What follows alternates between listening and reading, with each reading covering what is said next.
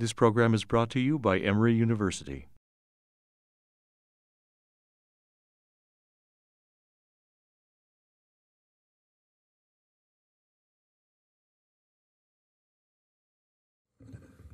Good morning. Welcome to Cardiovascular Grand Rounds. This morning, our speaker is Dr. William Jordan, who is our division director in the Division of Vascular Surgery and Endovascular Therapy. Dr. Jordan went to medical school at Emory and then did his residency at University of Alabama, Birmingham, and then came back to Emory and did his vascular surgery training, and then went back to UAB, where he was later the division director there. He's come back to Emory to be the division director here. He's on numerous editorial boards and has been a great colleague and partner within our Heart and Vascular Center. Will? Thank you, Andy. It's a pleasure to be here, and I look forward to this next hour or so of discussion, and I thank you for being open to a surgeon's view of treating carotid artery stenosis. Carotid disease has been a passion of mine ever since I learned from Bob Smith, who would so elegantly do a carotid procedure in 70 minutes. He would do it with minimal blood loss and expert technique and have great results. So first, my disclosures. I have none by pure CME standards. Let you know that I am involved with some industry and some consulting activities, but all of those funds are paid directly to Emory. I think that's important to keep that in perspective as I go through this. I do want to outline 3 objectives for you as listed here. I want to review some of the current management for carotid disease. I want to talk a little bit about comparing some anesthetic techniques. I know commonly cardiology gets consulted for, quote, clearance. You ought to hear the discussion from the anesthesiologist about cardiology clearance, probably the same thing that cardiologist says about anesthesiologists in cardiology clearance. Don't laugh too loud. And then I want to assess some new techniques on how we treat carotid disease. First, let's establish what the problem is and recognize that stroke really affects many Americans, and it has over a $13 billion healthcare cost. There are many prevention modalities out there, but medical therapy still, I believe, is the first line of therapy and should be used primarily once the disease is identified. And I don't have to tell this audience about the importance of managing atherosclerotic disease. But clearly, medical management is very important in terms of antiplatelet therapy, cholesterol modification, and overall cardiovascular health. But regardless, we still have a substantial amount of disease that occurs, and we know that up to 40% of strokes potentially are related to carotid artery stenosis. And we here in Atlanta live very squarely in the stroke belt. I'm not certain if that's all the diabetes or simply our biscuit poisoning that we have, but we have a pretty dramatic prevalence of carotid disease and stroke right here in the Southeast, and this is why it becomes a problem. Finally, I would mention that carotid artery stenosis is really the only peripheral artery, so I'm not going to touch the coronary arteries. I'm staying out of the heart. I'm going to leave that to you experts. But it's the only peripheral artery that has level class 1 evidence that says repairing for asymptomatic disease can improve survival and can improve stroke reduction. And this is important because we talk a lot about oculostenotic reflex. Well, this is one area that potentially we could treat before symptoms ever occur, and this CT scan demonstrates some pretty severe carotid stenosis.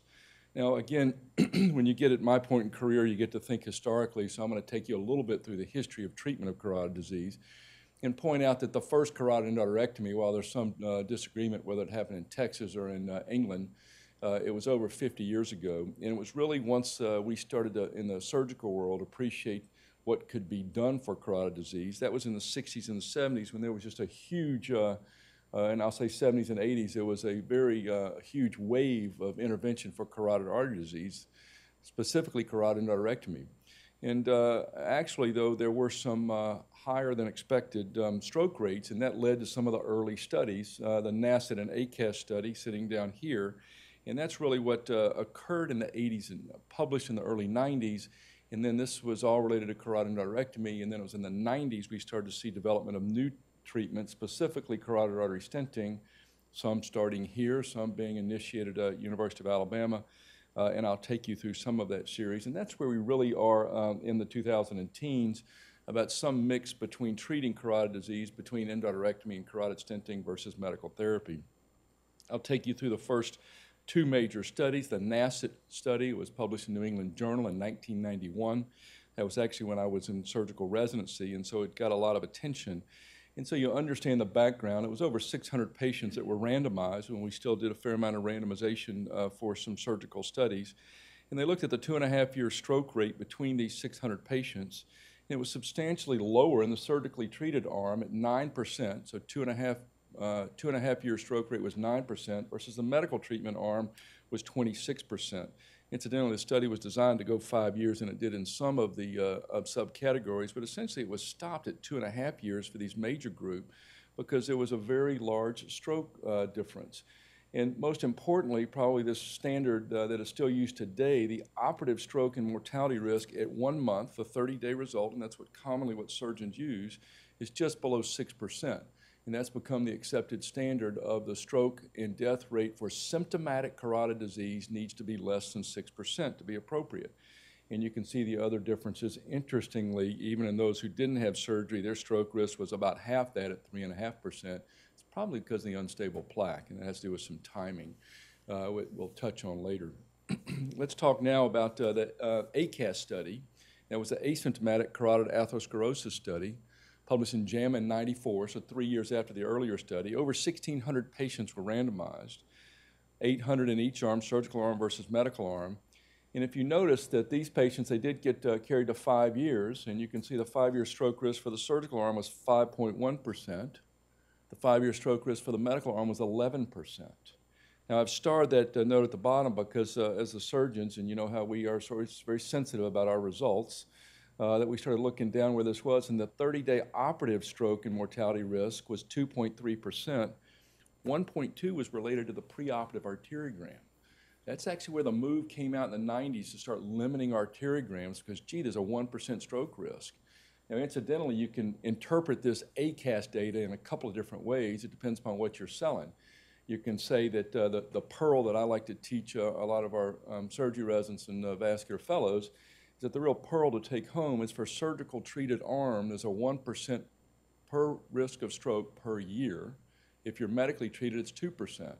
So if you're selling carotid endarterectomy, I can stand up and say, I can cut your stroke risk in half.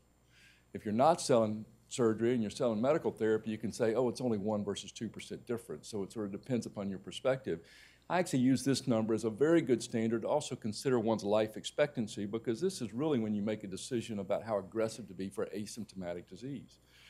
So this report actually came out, I think it was 1996. American Heart got together a multidisciplinary ad hoc committee to establish some recommendations on what's important or what's appropriate for doing carotid revascularization. If the lesion is symptomatic, if the patient is symptomatic relative to a carotid lesion and the stenosis is greater than 50%, the stroke risk should be less than 6%. You need to examine your local results. If the patient has no symptoms and the stenosis is greater than 60%, the operative stroke and mortality risk should be less than 3%. So the asymptomatics, you got to be a little better. And I basically tell the residents and fellows we're teaching, you don't get very many freebies. When you're treating an asymptomatic patient, you basically get 1 stroke out of 100. If you get more than 1, then you're in trouble, and you don't really do that many, so you got to be just about perfect on this disease when you're treating an asymptomatic patient. So why do patients come to us with asymptomatic carotid stenosis? I think ultimately this depends a lot upon your definition on what they want treated and also the perspective. Too often I see patients, or very often I see patients, not too often, happy to see patients, who come to us with an expectation of getting some improvement related to carotid revascularization. Grandma's not quite the same. If you fix this carotid artery, suddenly she'll be bright and she'll be back to her 25-year-old self. Well, I see enough gray hair in the room to recognize that that's not the case, that we know that sometimes we treat this artery and people don't get back to that baseline status, but some patients come with that perspective. There also can be a difference in what you call symptomatic and asymptomatic, and I'll touch on that first.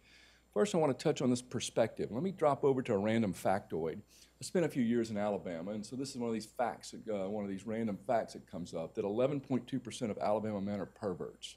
Sort of gets your attention, right? Yeah? Any Alabama blood in here besides myself? No? Incidentally, I am originally from this city, but my dad's family comes from Alabama, so I do have some of that. You say, okay, but first you got to what? You have to define what a pervert is, right? Well, if you live in Alabama for a little while, you realize that they have a real big football passion that goes throughout the state. So when you get to Alabama, they define a pervert as someone who loves his wife more than football. So I tell you, bring that point up to let you realize that it depends on how you define something about, for example, being symptomatic or asymptomatic. And that's when this publication came out, and I think it's been accepted, it's published in the Society for Vascular Surgery, the JVS journal. It's been accepted by other disciplines too, because it's actually adopted from the neurology literature. You know, it's sort of important because you have to figure out when someone is truly symptomatic from a carotid artery lesion. And it's not always clear. I don't expect you to be reading that in the back of the room, so let me help you here. It was defined in the neurology literature and subsequently published in the vascular literature that you have to have a history of stroke, amaurosis, or TIA involving that ipsilateral carotid within the last 180 days. So if you include on the contra side and you had a little stroke and you're okay and you got asymptomatic on the other side, this is still considered asymptomatic. It has to be the corresponding hemisphere. The weakened dizzies, that's over here in the fine print, the weakened dizzies that someone has, that's considered asymptomatic. Now, incidentally, I'm not certain that's exactly true in terms of I've seen patients who truly have global malperfusion and you can reperfuse them and they can get better. But if you're really looking at your reporting standards and what you're selecting on how to treat these patients, that patient gets classified as asymptomatic, which also means your stroke risk has to be very, very low. It has to be less than 3% to have efficacious results. Okay, so I've talked a little bit about symptomatic and asymptomatic. I also want to talk about what's that high-risk patient, because that's the other real question. How do you manage the high-risk patient? And the real question, and we sort of divide it some into anatomic and physiologic, or you could think about it surgical and medical, sort of. Anatomically, what's high risk and difficult to get to, and what is medically a difficult patient to handle. I want to talk about medical risk, and I do this with a little bit of caution and trepidation among this audience. But I still have some areas that we look and when we're assessing our patients each day. Now, one thing I do when I look at the patient is, again, I want to consider their life expectancy. And the standard numbers, we want to expect at least 2 years of life expectancy to get benefit from treating an asymptomatic disease, particularly when you consider that difference in 1% versus 2%. So when I see the high-risk patient, I think it's important they get optimized before they go through any carotid revascularization. And there's still some question about what truly is high risk. And there was some randomized studies about outcomes, but I wanted to look specifically at this series that came from some of our work at UAB. It's about a 10-year perspective, and we're doing about 50 asymptomatics a year. Not a huge volume, would be considered high volume by some Medicare standards, but not huge by some standards. But we did examine 500 patients who were treated over a 10-year period, looking specifically at survival and also stroke rate and death rate at 30 days. And this has been peer-reviewed and published.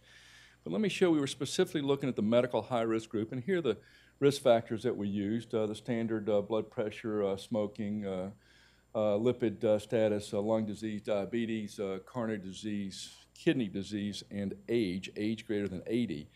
And after we'd had a pretty robust data set that was collecting all this prospectively, and then we examined retrospectively, and then identified those patients who had statistically significant hazard ratios, and there were only 5. Coronary disease, kidneys, heart, kidneys, lungs, age, and diabetes. Only 5 that panned out of those multiple risk factors. Not surprising. Based upon their hazard ratio, they got a little bit different risk. You can see heart disease was 2 points, kidney was 3, lung disease was 3 points, and then we had diabetes and age greater than 80, each is 1 point. And this became important because that was really sort of our dividing line. We looked at our 30-day results. It did not differ. I can get the high-risk heart patient, bad kidney patient through a 30-day result. There was no difference between the two. But when we started to look at overall mortality, first we had 3-year data. This is 10 years of patients we gathered, but we had pretty robust 3-year data. The overall mortality was almost 15%. And if you had a score value of less than 2, less than or equal to 2, then you only had a 6.5% 3-year mortality. If your score value was greater than 2, so 3 or more, you had almost 1 in 3 patients who died within that time period. So if you had just bad heart and everything else was okay, very appropriate. But if you had bad heart and diabetes, that's probably too much. Bad kidneys, there's a lot of question about this, about, are you really getting value? Incidentally, when we published this, there was disagreement among the authors, all who were surgeons, I should mind you. This is the KM plot that shows us the score value of greater than 2 or less than 2, and you can see the top line clearly has a better value because the 30-day result was the same. And so I argued it wasn't so much that we were causing harm with doing the carotid revascularization. I thought it was more attention to treating the medical condition afterwards. In other words, we could get them through the acute phase. Did we have some cardiac insult that made them have a higher risk later, or were we not quite as attentive towards their medical condition afterwards? And I will still take the occasional high-risk patient through carotid revascularization. I'm just a little bit more cautious about pushing through it would be the way to answer that. So that really talks some about the physiologic, the medical high-risk patient and how we view them.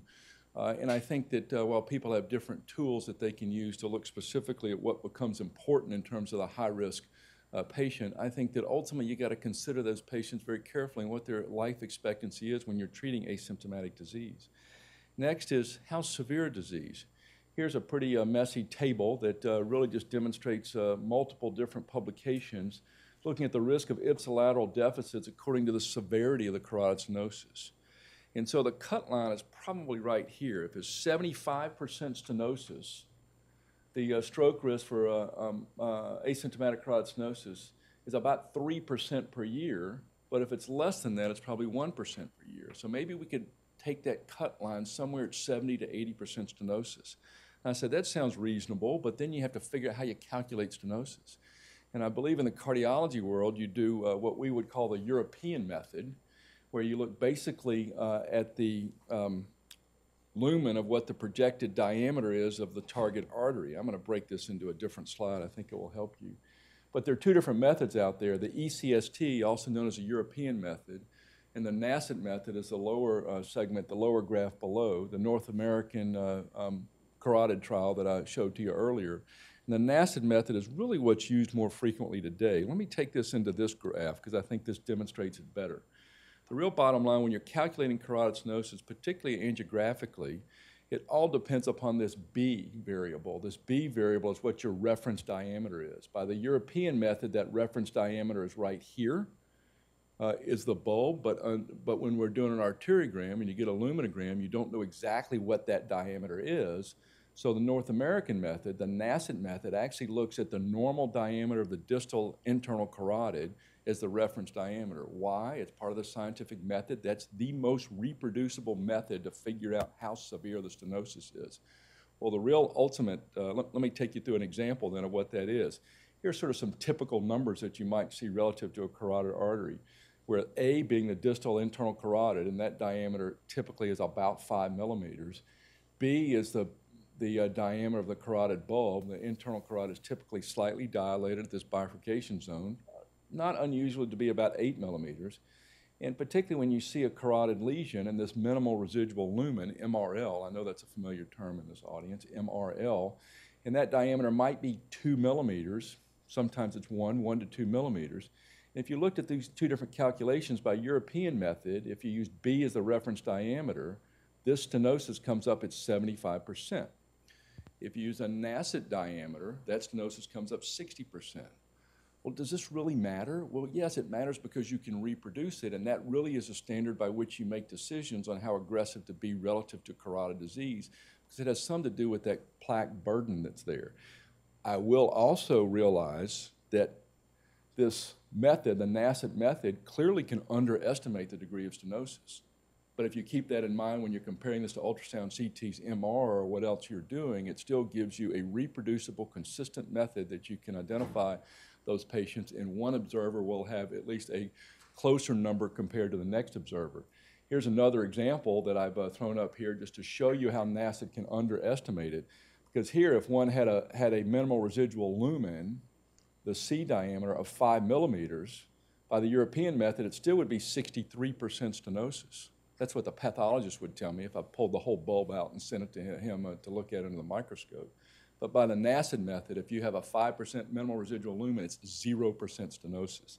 Keep this in mind because the NASCET study, the ACAS study, these all work off NASCET stenosis. That's why the 60% number, most people say, oh, I don't operate on 60% stenosis. I want you to acknowledge that ultrasound commonly will categorize that differently than the arteriogram. When you look at the combination of our newer imaging modalities, CT, MR, and the old standard angiogram, there's a difference between the two.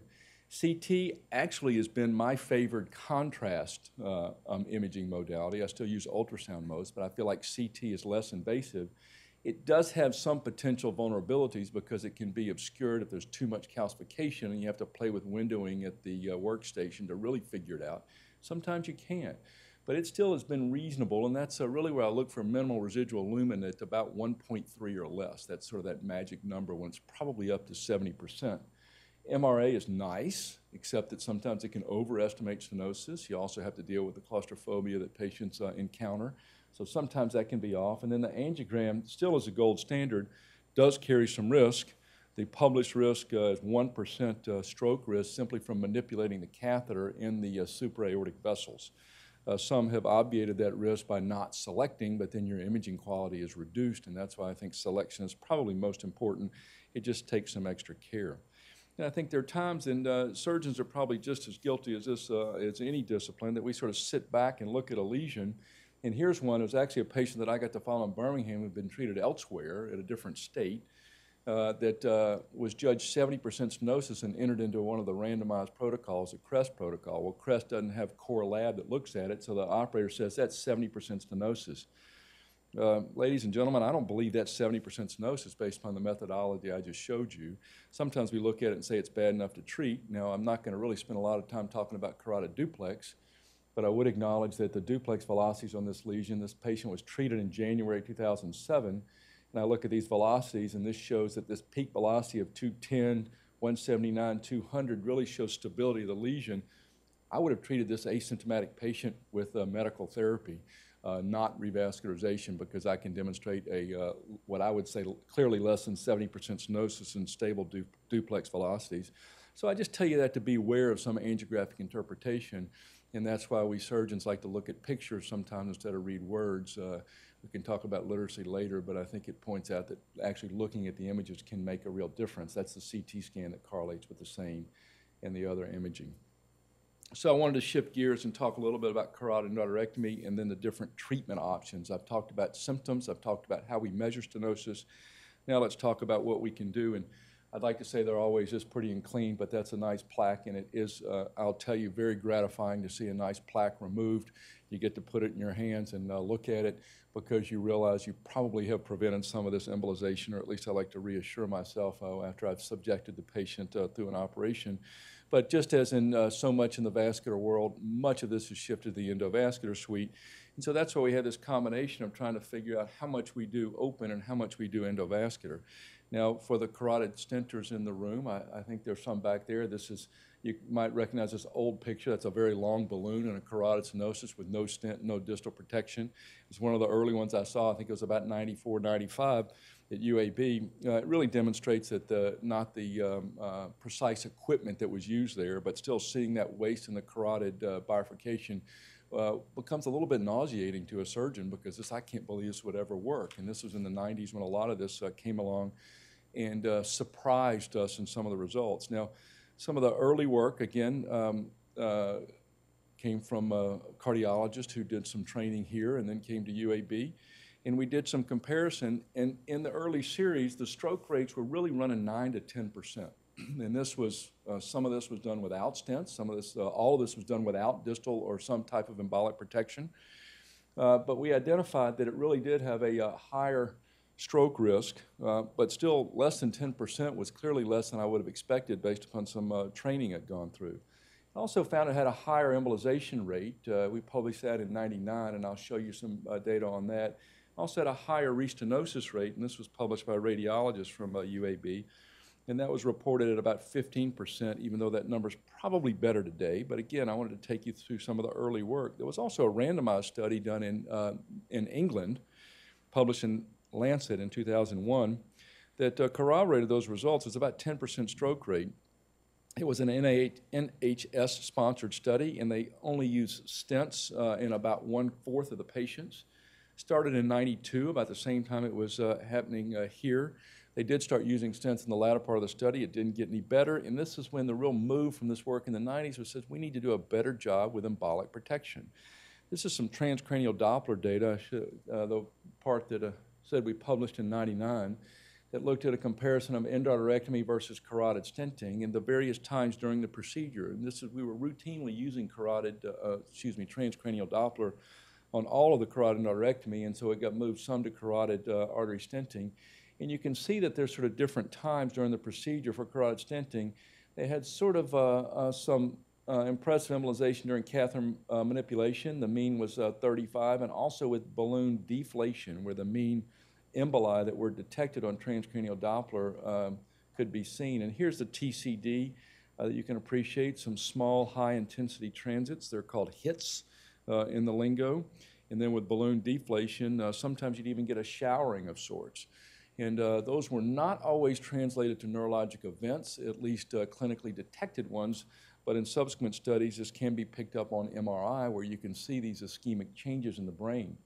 This is a publication in Circulation out of Italy that looked at 400 procedures when they were undergoing carotid stenting, and actually found that those patients who had a grayscale median that was low, so a soft plaque on ultrasound imaging, those are the ones more likely to embolize and more likely to have some type of MRI changes. There have been subsequent studies in the US that have confirmed the same thing. They actually found that embolic protection had some improved results. And I think when we started to look at some of this early data, that's when the concern about something going north when you're manipulating the plaque really creates the problem. And that's where various protection devices have become available. There are about 3 on the market, and even a technique called reverse flow that's being popularized today. It was actually first initiated in the early 2000s, all done percutaneously. Now there's one that's done a direct carotid access to limit manipulation through the aortic arch that is thought to probably reduce the stroke rate even more. But it's based upon the principle of reversal of flow to help establish or get the emboli that, or the debris that might be broken up from the carotid manipulation to be aspirated out in a retrograde fashion through the catheter. And they have some reasonable results, but these data are still being gathered, and the testing is still ongoing. Regardless, we still have this sort of tug of war about which one's really better, endarterectomy versus stenting. There have been studies, most of which occurred from about 2000 to 2010 from multiple sites. I'm going to take you through each one of these, but this is a quick table that looks at the ones done in Europe and in the US, and then ultimately what the outcomes were. So first, for the SPACE study, this is one that was published in Lancet in 2006. This is a German trial, 1,200 patients. 30-day stroke and death rates were effectively equivalent between the two. The recurrent stenosis rate was higher for carotid stenting, but they said, gee, they're the same, so they're about the same. When you look at the next report, this is the this is the EVA 3S report out of France. They randomized 520 patients, had a substantially higher stroke and death rate at 9.6% for carotid stenting compared to 3.5% for endarterectomy. That study's been widely criticized because they said they were inexperienced operators, but incidentally, the stroke rate was highest when an operator was being tutored by an experienced operator. So there's a little bit of controversy about that, but this one favored endarterectomy over stenting. The ICSS study, this is the one in Europe, in England only, in the United Kingdom. It was published in Lancet in 2010, 1,700 patients randomized. You can see the 30-day stroke, death, and MI rate was 8.5% for stenting versus 5.2% for endarterectomy. They also did a sub-study of 230 patients to look at how many ischemic lesions were evident on diffusion-weighted MRI, and you can see nearly 1 in 3 carotid stent patients suffered this endpoint, even though it was not a primary endpoint, compared to endarterectomy. And again, this slightly favored surgery over stenting, but still there was some controversy about it. And lastly, the NIH or NHLBI-sponsored study, CREST 1, CREST 2 is ongoing now, but CREST 1 randomized 2,500 patients, a little mix between symptomatic and asymptomatic. They had to adjust that based upon recruitment when they were going through the process. But they found that the 30-day stroke, death, and MI rate were statistically equivalent, 5.2 versus 4.5%. The stroke rate was higher for carotid stenting, but the MI rate was higher for endarterectomy. And this is the classic, I know you get consulted all the time about, did my patient have a post-op MI? Clearly this was sort of a new endpoint that wasn't always gathered, particularly in the studies in the 90s. And why? Because, you know, that's when we were following CPKMB. CKMB is not the troponins. So now I still haven't figured out whether troponin leaks in an MI or not, but I just sort of trying to stay out of that. But that's a question that comes up very commonly.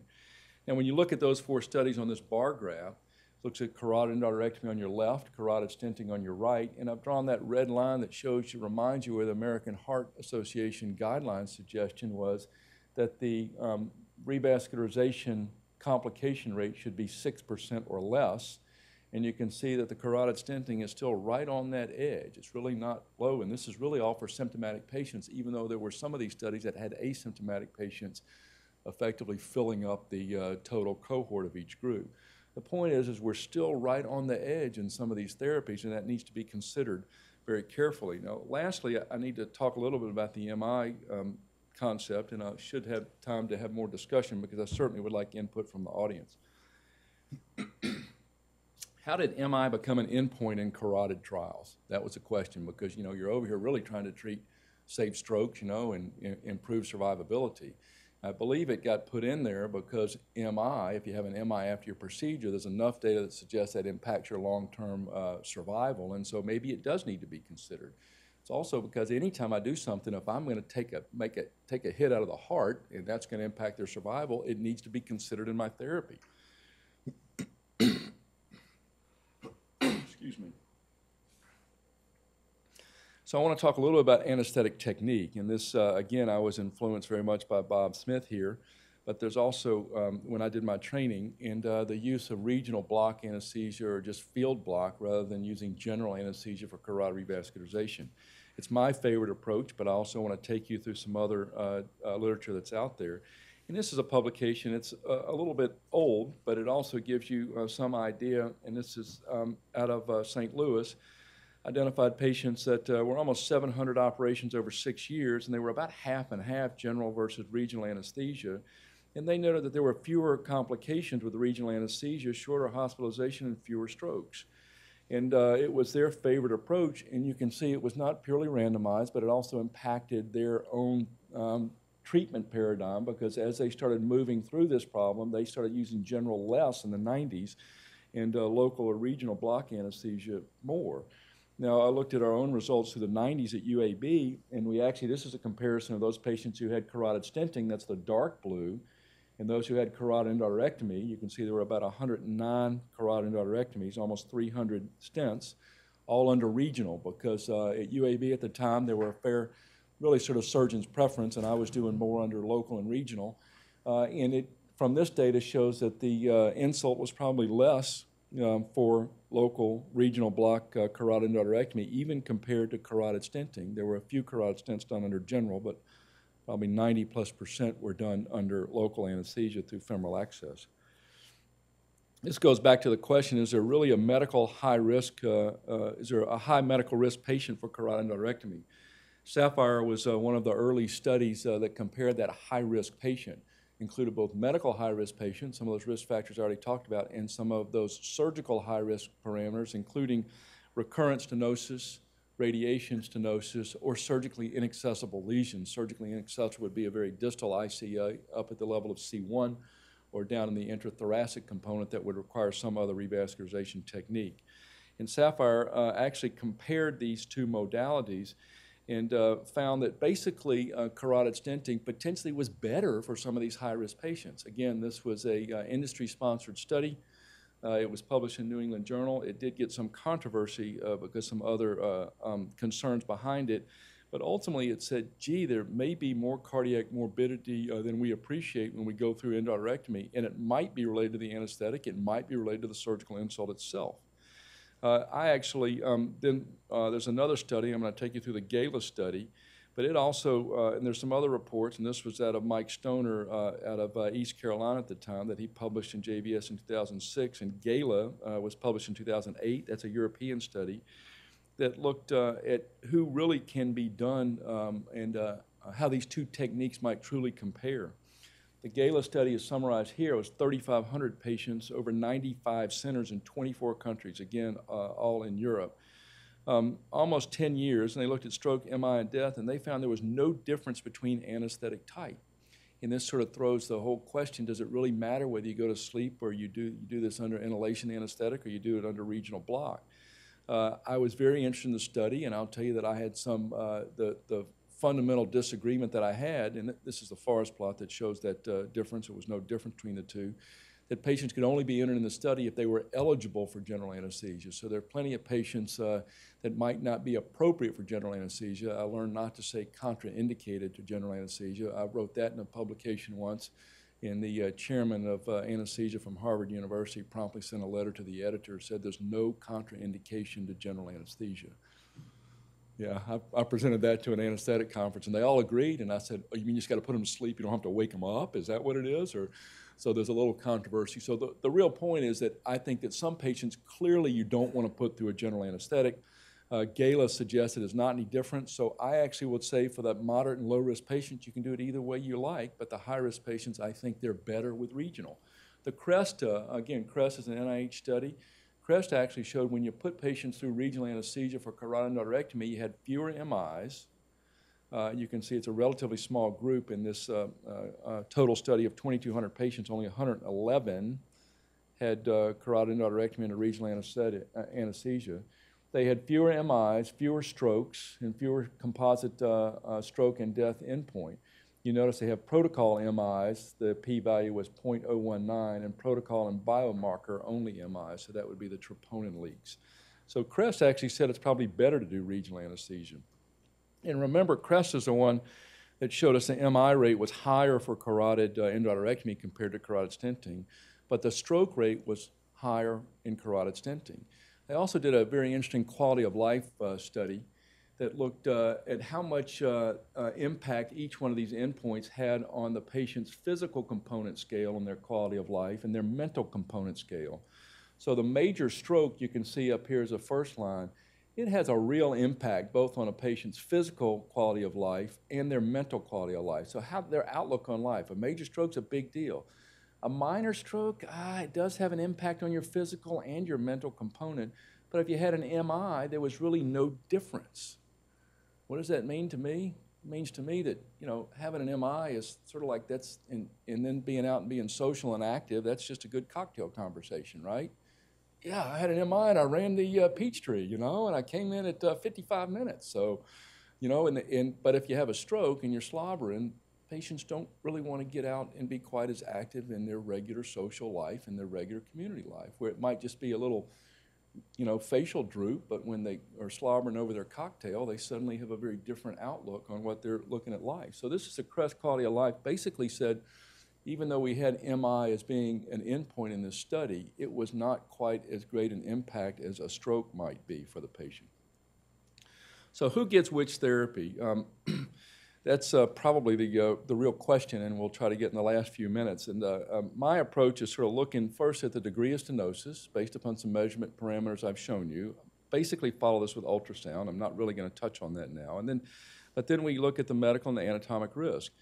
Clearly, there are more carotid stents done now than there were 15, 20 years ago, but I think it's plateaued. It's probably somewhere in the 10 to 15% range of the total carotid revascularization.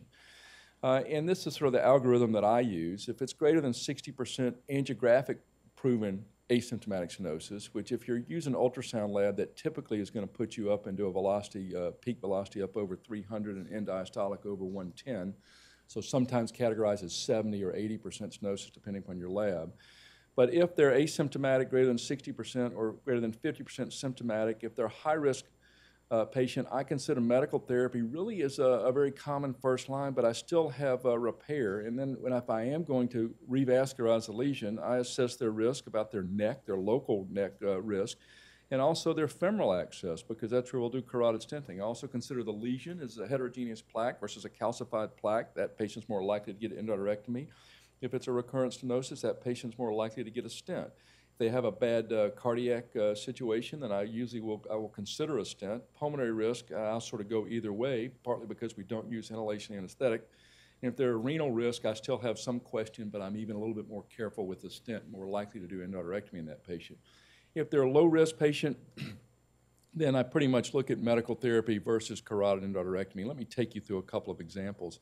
Here's a 50-year-old gentleman who had symptomatic left common carotid stenosis. He'd had a composite resection for cancer, had some radiation, and had a big flap that was laying right on top of this area. This is what I would call surgically difficult to get to. I could get to it. I got a sharp knife, but it's going to be a hard lesion to heal and hard to dissect. So this is one that I think is most appropriate for carotid stenting, and that's what's shown here. What about recurrent stenosis? Recurrent is one I tend to lean on more for stenting over endarterectomy. Here's a 52, and that really qualifies as young, and it gets younger and younger every year. And this patient had a right carotid occlusion, so would be considered anatomic high risk by some criteria. His left carotid was 70%. He underwent a left carotid in an outside hospital in '98. He got to me with this lesion 3 months post, and you can appreciate he's got a pretty tight recurrent stenosis. You might call it a clamp injury. It might be residual plaque where it just flapped over. Clearly, he's having a problem because this is his single carotid feeding his brain. I followed him initially, and he had progressed his disease with ultrasound, so I said, let's go back and fix this. And at the time, I thought endarterectomy was better, and this is an intraoperative angiogram that just shows that he had a nice angiographic result. Has continued to function well now 20 years later. So you can reoperate on these, even though we tend to use stents for recurrent stenosis. There are certain circumstances when it's appropriate to open those surgically. There's also a break point in the CREST data based upon the age, and so that's another factor to be considered on who gets what. And what we thought initially is carotid stenting would be better used for the more elderly patient. The CREST data actually provided data that was counter to that point, suggested that those patients who were 69 or older probably should not have carotid stenting because they have a higher stroke risk. So we really should consider it for the patients 69 and younger. And what I really emphasize is be careful anytime you have one tool because you might really get overly biased, and that's why I think you should incorporate both or all three, if I'm going to count medical therapy too, and how we handle these patients. Here's a 64-year-old lady who was occluded on the right. She'd been treated with Plavix. 9 months later, she came with left eye symptoms, and here's her angiogram. You see she's had a prior sternotomy, had some heart disease. There's a right ICA occlusion. The left, she had a proximal stenosis that was very narrowed, and then also had a tortuous vessel and a pretty extensive plaque. Now, angiographically, this would not be called it's probably in the tune, when you compare here, it might even be 50% barely, but you can appreciate the calcific plaque there.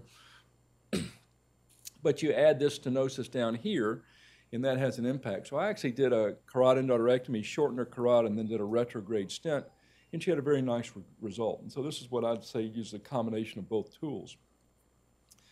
And then the last case I want to show you is interesting because he bounced between Atlanta and Birmingham when I was still in Birmingham. He was actually being treated, evaluated for TAVR here, but had some radiation to his neck. He had a stoma, a permanent tracheostomy, and he had some questionable symptoms of syncope and had severe carotid stenosis. They didn't want to do his TAVR until he had his carotid fixed, but the carotid surgeons here said he doesn't need to have it fixed because he's not truly symptomatic. These are one of these arguments about symptomatic versus asymptomatic. So he got on I-20 and was bouncing back and forth. And the bottom line, as he got to me, and these are his studies, he was heavily calcified, both down here in the innominate artery and the carotid bifurcation. Again, this is radiation from lymphoma. Had very abnormal studies, both on his ultrasound. Had a small right vertebral that had retrograde flow, indicating the physiologic impact of his innominate stenosis. Ultrasound parameters are shown here. I said I looked and I sort of went back and forth and ultimately considered him to have tandem lesions and treated first his carotid bifurcation with a distal protection device in place. And you can appreciate that right here, and that's the calcific disease. So I stented that, and that's where he had an EPD. And then I had to go down and treat his common lesion. That's as a result of the internal. So here's his common. It's really an innominate, so we had to do a kissing technique, treat the subclavian and the common carotid at the same time, so dual access. Again, a technique that's probably familiar to this audience, but not so common on what we do in standard vascular disease. But it would have been very difficult to get in and treat his heart any other way. He had a nice angiographic result and then came back here and had his TAVR done about 2 months after the procedure. I've had to deal with recurrent stenosis for him too. Recurrent stenosis can be a problem after stents. This is a 42-year-old gentleman who had bilateral carotid stents after a left hemispheric stroke, so he was symptomatic one side, asymptomatic the other. And then he needed his heart worked on, but he had pretty severe disease, and he was sent back to me about how to approach it. I elected to go after his right side first because that one looked more severe. We pulled the stent out. We can cut these out. We put a patch on, had a nice result, and prepared him. And he came back for his 30-day result, and I was going to treat his left side then, but he'd had a silent occlusion. He'd occluded that severe stenosis. There is his MRI that shows his old stroke in his left hemisphere. The right side was the side we treated. So he was stable, and we decided not to treat it. He had an asymptomatic silent occlusion on the left. That was an old stroke, was about 3 years old. And he went on and had his heart fixed, and after he was discharged from his heart, he was supposed to come back and see me at 6 months.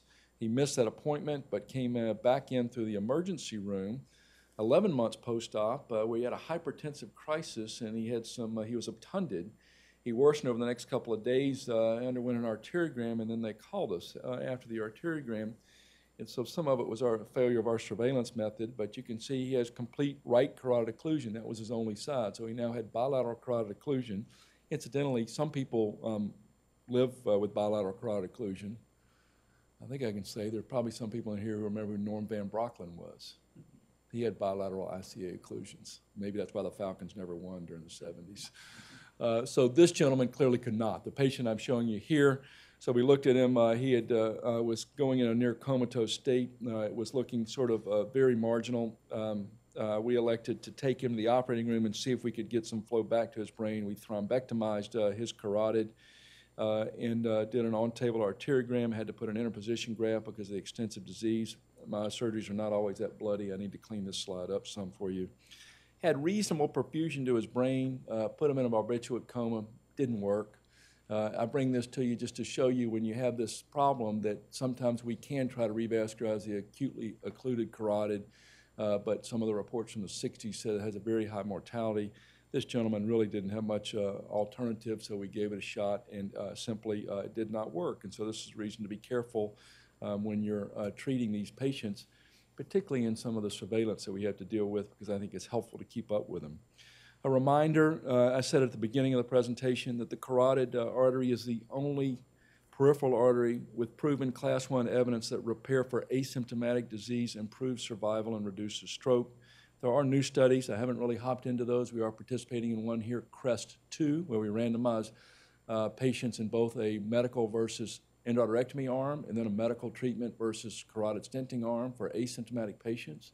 We are participating in that, and that potentially will bring us more value, and we may get more information sometime within the next few years. I have 3 conclusions for you, then we should have time for questions. My conclusions are carotid artery stenosis can be treated one of 3 ways. I still consider medical therapy treatment for carotid disease, stenting and endarterectomy. I would have to say stenting has not really been proven to be better. I think it can be equivalent in some circumstances. It needs to be carefully selected. And I think we should continue to consider all modalities when we're treating these patients. Thank you all for your attention, and I have some time for some questions. Thank you, Andy.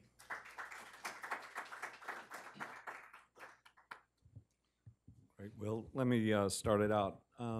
If asymptomatic disease benefits from therapy, and we live in an era where we're criticized for over-testing with a variety of non-invasive techniques, and we also have patients who come to us and ask for tests, when should we be getting carotid ultrasounds? So there's a couple of popular screening modalities out there. Lifeline, when you hit 55, they start sending those mailers to you where you can go get screened at your local church or mall, and then for $150 they'll do the carotids, the aorta, and the legs. I think they might check the renals too. The data has not proven that improves survival and good outcomes. So I guess I'm throwing a little bit of doubt on screening is really what I'm trying to say. So I will screen, I will order a carotid duplex for anyone with a BRUI, Incidentally, that's not necessarily proven either, so I'll do anyone with a Brewy. Anyone going through a high-risk procedure that has atherosclerosis. If I'm doing a large aneurysm, thoracoabdominal open aneurysm, I will commonly screen those patients. But most of the time, I do not order a patient unless I think they have a large atherosclerotic burden, questionable history of TIA, strong family history. And again, I think the data for screening is not strong, so I would throw some caution on it. It's a little bit painful for me because I make my living off carotid duplex and carotid revascularization, but I think that's what the data shows. Yes, sir. Well, great presentation. We have seen over time that the number for asymptomatic has gone from 60 to 70 to 80%. And I wonder if this is partly due to more medications or better medical management of these patients as compared to aspirin in the 90s and then statins. And now we are going and looking into medication that may bring our LDL even further down.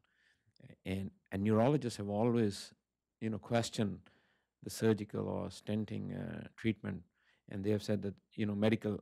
And I think I'm sure you have also mentioned that medical is a treatment strategy that all of us we practice, but I wonder if that's going to push that number even higher from 80%. Are we going to 90%, or is it going to be more individualized care, like patients, when we see on ultrasound ulcerated plaques?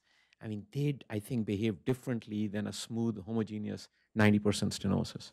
Thank you. Thank you for the question. Let me make sure I'm clear that you're saying 50 to 90% in terms of the degree of stenosis or the number of patients that are being treated for asymptomatic disease? The degree of stenosis. So thank you, Kushro. I think it's a great question, and the first part I'll touch on is neurology. I have given a version of this presentation to the neurology population. In general, they consider this disease a flow-limiting disease. Most surgeons, most if not all, would consider it an embolic disease. So the stroke occurs when the plaque degenerates and embolizes. There's different studies conclude different information about whether the degree of stenosis correlates with the incidence of or how prevalent events occur after the diagnosis. In other words, in the asymptomatic study, the ACAS study, the degree of stenosis did not correlate with the number of strokes. And this is the difference. I think what you're pointing out, that some are smooth and they stay stable. It's just when you get the ulcerated plaque that becomes unstable and embolizes. And I wonder if that's how soon you catch the patient, too. One that I treated last week had about an 80 to 90 on the left, about a 50 to 60 on the right, but she had had a recent right hemispheric stroke. There was some question about whether or not that was true. It clearly was not as severe, but some of this had embolized, so this was the unstable plaque. So getting back to, I think what you're trying to ask, as medical therapy improves, are we going to push that number higher because we're going to be able to stabilize this plaque and reduce embolization and subsequent stroke? I think that answer is yes. I've seen in my own practice a number of carotid revascularizations gone down because we're seeing, I think it's probably some caution. We're not as aggressive chasing the asymptomatic patient as we once were. And I think that's why we're getting this CREST-2 that's randomizing two arms. CREST-2 is randomizing medical therapy, which includes specific LDL goals, medical therapy versus stenting in one arm, then medical therapy versus endarterectomy in the other arm. There was some suggestion that when you stented the asymptomatic patient, that you potentially fractured the plaque and you made them unstable. You made that plaque unstable and a greater embolic risk, particularly when you look at some of the stenting numbers, that the asymptomatic stroke rate is not lower than symptomatic stroke in some. Again, there's some mix in those reports. In the surgical reports, asymptomatic has essentially half the risk when they go through the therapy, the implication being the stability of the plaque. So let me circle all the way back. Yes, I think as we get better with medical therapy, we stabilize the plaque, that we probably will be doing less. And you might also argue if we can stabilize and if we can halt atherosclerosis, that might be our key to immortality, right? Because that's where you're as old as your arteries are, as they say. Does that answer that question? Yes. Thank you. Yes. Well, that was a very nice presentation, very balanced. So I think what's kind of interesting are the parallels between carotid stenosis and disease and coronary, right? It's the same process, and ultimately, I guess what we're trying to do is to understand the natural history of carotid disease, and there's the issue with embolization. There's the issue of anatomic stenosis. There's the evaluation physiologically. With you guys, you can do ultrasound velocities, which is nice. But I guess what I'm thinking about is, can we do better refining the risk prediction of carotid atherosclerosis? And so far we have, the angiogram, we have, and all the challenges you mentioned about the NASET and the European methods, we have MRI and CT. There's a lot one can learn about the content of the plaque from a lot of the imaging, and in terms of predicting embolization, that's one thought. The other things, as you know, computational methods to assess flow across these stenoses in the heart is gaining momentum, and perhaps getting into the carotids for those computational tools to understand pressure gradients and flow, and combining that with the type of plaque, the amount of remodeling, might refine the predictive risk. Let's see. We just submitted a paper to Jack that was presented at the ACC, where we found that the shear stress forces in coronary disease, if the shear stress is high, it predicts myocardial infarction at 3 years. And I know that the vascular group, has been working with our engineering tools. So I think the future is pretty bright for layering in novel technologies and bringing in the understanding of vascular biology. And then you layer on top of that some of the work that Arshad does with sort of risk stratification with various, inflammatory and oxidative stress and other biomarkers. And I think it's pretty exciting that once you layer all that systemic and local risk stratification, we can predict who's going to have an event, and then you stack that against the technologies of carotid stenting and arterectomy and refine this better over time.